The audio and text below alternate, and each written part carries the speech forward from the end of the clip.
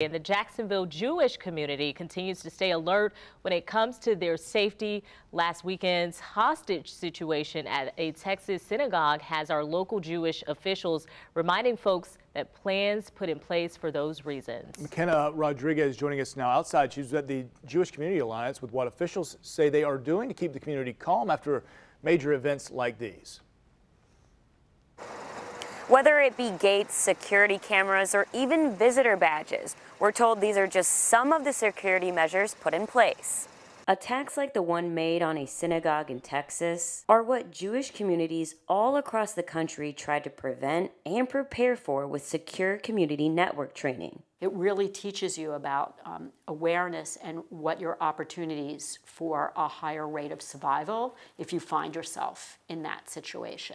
Jewish Federation and Foundation of Northeast Florida CEO Miriam Speen-Feast says those trainings consist of things like stop the bleed and run, hide, fight.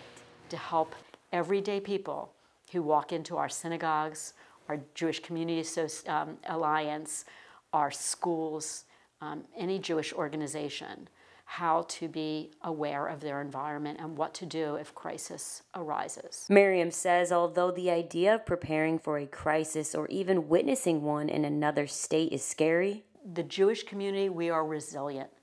I mean, this has been our whole history, from pogroms to anti-Semitism to the Holocaust. We don't want to put in fear, and we also don't want to let, I don't know how else to put it, haters or enemies win.